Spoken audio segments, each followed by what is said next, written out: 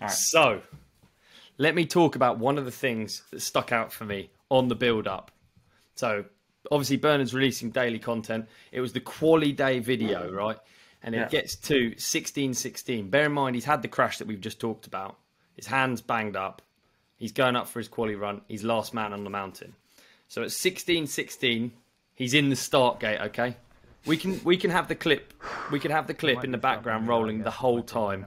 We probably won't make it to the end of it, but this moment for me was like, it was like a profound realization of how much I don't want to do that for a job. It's lonely up there. I bet her, the Welsh wind, dude. Yeah, just up there at the top of a Welsh mountainside. It almost makes it worse that there's like 4 or 5 in Bernard's GoPro. You can see 4 or 5 people on the start hut, all working for the broadcast or whatever, the track, whatever. They're just there. No one's talking. The atmosphere is just like, it's course hold. There's nothing sort of there's nothing that gets you inspired to ride about it. And bear in mind, it's probably been 3 hours since he's last been on a bike or whatever. Maybe more. And you're just sat up there, dude. The clip will still be going. You'll be just sat up there testing your brakes, fiddling with your clips. You know, like, what do you do? That's what I don't have any of that in me. Nervous energy. Yeah, right. I'll tell you how it would go. Where do you put the nervous energy? About this point in the clip, I think I'd probably break down into tears. I might faint. What do you think of it going through your head? You're just thinking like, fuck it at this point, like, you know, just throw it all out there and see what happens, or are you a bit more like mindful? I don't know. What do you think? I don't know. I guess you've probably got a list of things. You know, you can't remember everything on a track that's 2 minutes something long, but you'll have a tick list of things that your lines that you're trying to hit.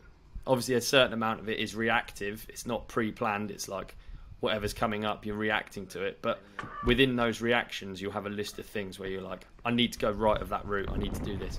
Bernard's probably dropped in now. He's on his first place qualifying run.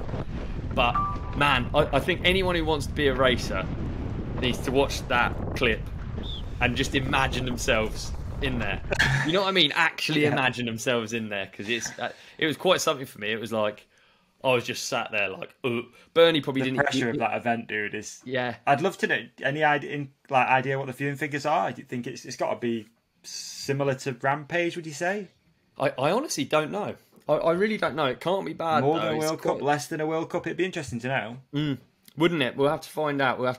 I'm sure I know we've got a listener to the podcast that can help us out with those figures, but we'll have to get in touch with them and find out. But what a build-up, eh? What a build-up. I can't remember where we were now because we had slight technical difficulties. We did. On the subject of BK, though, I think it's worth mentioning. So he's coming into this event favourite, let's say. Definitely favourite, right? Already won it twice, I think. 3 times. Can't remember. Yeah, three times. And he's on a high this season, He's on a high. He's coming off, 5th in the overall standings and, all podiums and all sorts of stuff. I think it's a credit to the lad for stepping up, jumping stuff first, and literally being like the leader of the pack. It looked like, sending stuff first, getting on with it. I think in his position, it would have been easier to sort of not play it safe, but let other people test stuff out first in the hope that maybe some people go down. Do you know what I mean?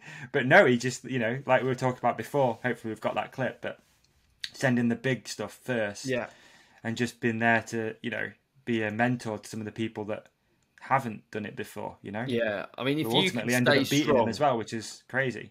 Yeah, if you can stay strong and do it how Bernard does it, I think you can only have a psychological advantage. If you're the one who's the least, the most prepared for the event, and the one who's sort of gone out of his way to do everything first, like you say, and carry it all a bit.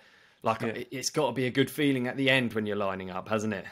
Definitely. It'd be interesting to know his mindset. Yeah. That we can get into that with him at some point soon. That is his mindset different from a World Cup? Obviously, the atmosphere is extremely different up there. Rachel attested that, spoke about that too, saying, there's at a World Cup, you've got your mechanic with you, you've got all sorts of people up there, spinning bikes, music. At Hardline, you just up there on a Welsh mountain, dude, just in the breeze, just waiting to drop in. Yeah. What are your thoughts on the timing of the event? As far as it being at the end of a World Cup season, do you think that's right? Do you think it should be in the middle, at the start? Did you enjoy this clip? If so, please like and subscribe. The full episode is available by hitting one of the links on the screen right now, or type the Ride Companion into your favourite podcast app. We've even put links in the show description for you. Cheers!